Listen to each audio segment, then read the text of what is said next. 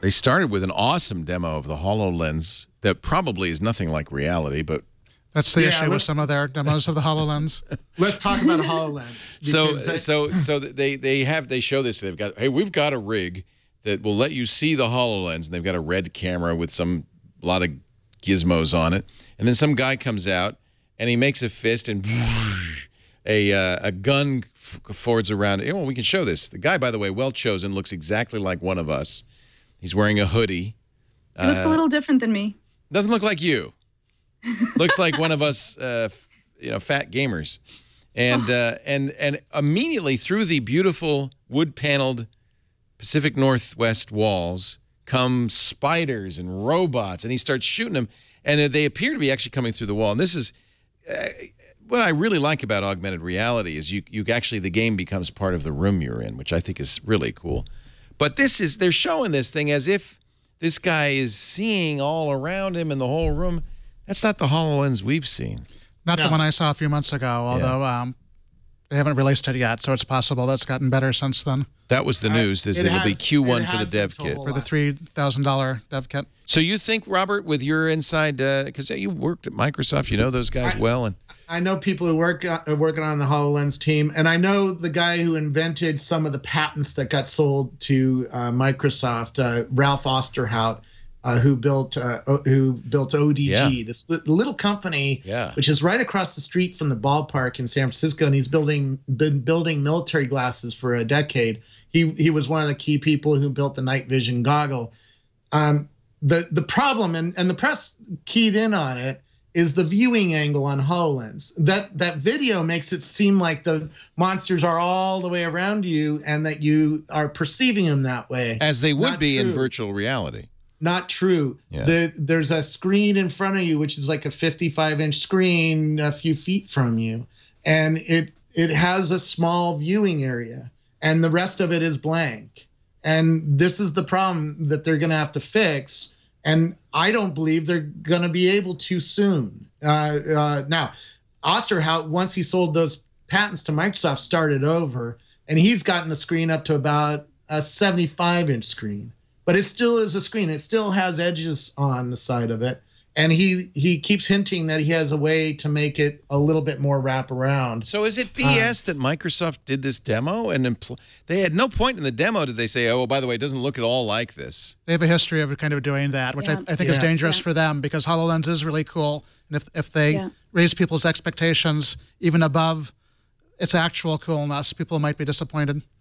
You're absolutely right. Microsoft is always giving people this promising things that they can't deliver. And then what happens in people's psychology is that we end up with expectational debt. I would be completely happy with a small screen that I can interact with various things that might be helpful to me if I'm doing anatomy, if I'm looking at the internals of the brain.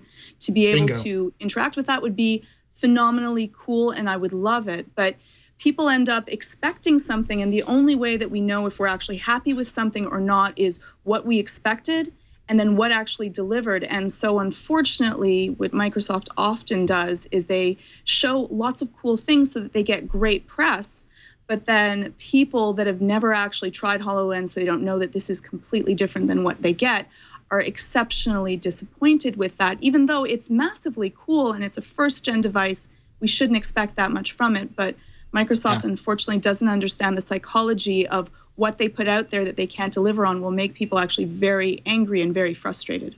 Well, and let's be honest, we're going to start hearing about this company called Magic Leap, which Google has invested $500 million in, and I hear they're about to get another round of funding.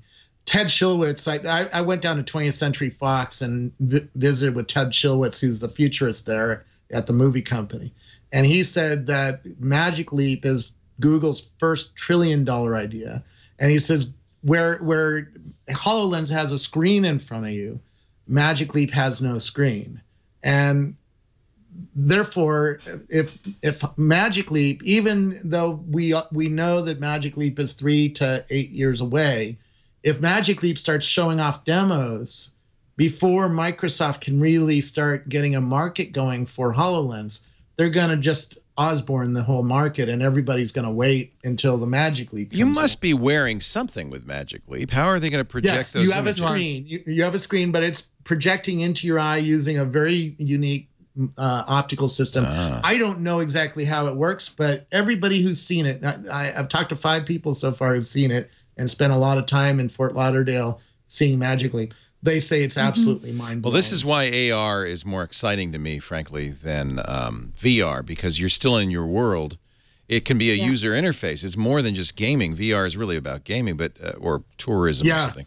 But this could be a new UI. This could be, and I understand why Microsoft would be interested in it for that reason alone. The problem is, and I just interviewed Jack, who's Jack? The co-founder of Oculus Rift, Jack McCauley. He was the chief engineer at Oculus and now is running a lab at Cal Berkeley to figure out how to tell where your body is in these virtual worlds. So he's building new sensor worlds. He says the software, and he's not the only one, the software for AR is going to be much harder because of this expectation problem. Because if I want to look at my desk and say, put Monopoly game on my desk and have it appear, the software to do that is way harder than to put me in a virtual world and have me play Monopoly in a completely virtual world. Right. And so our expectations are going to be much higher with AR, and they're going to be harder to meet technologically. You're going to have faster GPUs, faster systems than we have the capabilities to build right now. This is why Oculus and Valve have to be tethered to a big-ass PC. Have you played with the new Mattel ViewMaster? No, but I haven't. It's nice to think of it This as is what you want. It's so awesome. Yeah, cardboard is really cool, and cardboard starts at $15. This is this is a $30 device. It's hard to describe, and like all of these, very hard to demo. But we demoed it earlier. In fact, I think in our promo you'll see it. What happens is you can buy additional software, but when you get the starter pack, this disc, you put this disc on the ground, and it somehow interacts with the viewer. You put your phone, and it's like cardboard. You still have to have a phone, but it works with a lot of phones. I tried it with a Nexus 6. And when you look through the viewer at this disc, you see animals on it and trees, and you pick up the disc, they're floating on it. It is definitely an AR experience. It's very hard to describe. This is a toy for kids that's $30. Yeah.